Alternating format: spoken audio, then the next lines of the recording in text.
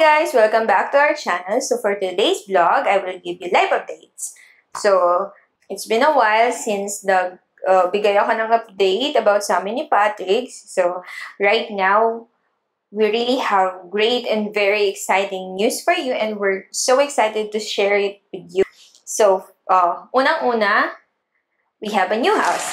So, we decided na mag-move out sa condo na nirerentahan namin sa may Mandaluyong and decided to move in a more relaxed area where walang ingay ng EDSA, ganyan. Sobrang ingay kasi sa EDSA, sobrang mapolusyon. So, ayun, we decided to move in a more relaxed area where we can roam around. Tapos, we can also have fresh air. Ayan. And also, the rent of the house is very cheap siya compared sa condo na nirentahan namin for 1.5 years. We have lots of space here. We actually have 5 rooms and 2 bathrooms. Plus, we have a little garden and a garage. Plus, the community is really good. We really have a great neighborhood. And then, in this neighborhood also, they have lots of things. They offer like the pasabay, may mga pagkain din dito, iba't ibang pagkain, merienda, lunch, dinner, snacks, ayan. In a very affordable price. And sobrang sarap niya, guys. Sobrang sarap. As in, sulit na sulit yung ibabayad mo. So, yeah, yung pasabay, sobrang laking help, lalong-lalo na sa pandemic ngayon na sobrang nakakatakot lumabas kasi nga, di ba, ang dami ng cases ng COVID, ganyan. So, the pasabay is really a great help, lalong-lalo na sa panahon ngayon. And then, in this neighborhood also, they have 24/7 security. Yung mga guards, lilibot sila day and night, so you can really feel that you're really safe. And then, they also have clubhouse, meron din silang basketball court, meron din silang playgrounds. Actually, dalawa yung playground nila, isang maliit tsaka isang malaki. And nung naglibot-libot kami dito ni Patrick, sobrang ganda ng neighborhood talaga, as in. Sobrang tahimik niya, ganyan.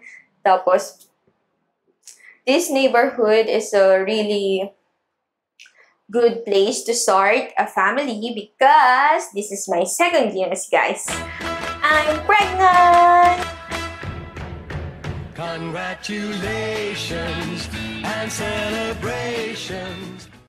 Ayan. So, yes, tama po kayo ng rinig. Ako ay pregnant. So, I'm 16 weeks pregnant right now. Ayan. I will show you my baby bump. Ayan. Hindi ko alam kung makikita nyo, pero ito yung aking baby bump. Ayan. Ang aking 16 weeks baby bump.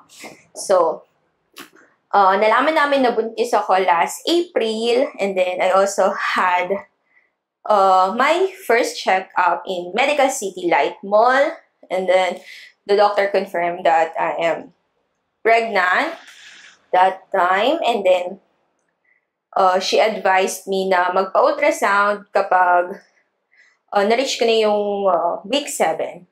So, by week 7, nagpa-ultrasound ako, and then the sonologist showed me our baby for the very first time. And I was so, like, teary-eyed, ganyan. Kasi, first time ko nakita yung baby namin. And then, sobrang confirm talaga na buntis ako. Ayan. Ganyan. And then, sobrang happy namin kasi yung baby namin, meron siyang heartbeat. Week 7 pa lang, pero may heartbeat na siya. So, sobrang thankful talaga ako. And then, we were so happy talaga, as in. Tapos, yun. Sobrang happy namin, ganyan. Syempre, kasi first-time parents kami, ganyan. The excitement that we're feeling is so, super like, as in, magiging mommy at daddy na kami, ganyan. And then, our last news is, hopefully this year is makasal na kami. And we're just waiting for the papers from the German embassy. Yung mga documents na lang namin hinihintay namin, and then we will push through the wedding this year if possible. So, because of the pandemic nga, medyo na-delay yung mga documents namin, but one thing is for sure, magpapakasal kami ni Patrick no matter what, no matter when, that is for sure. So, ayun.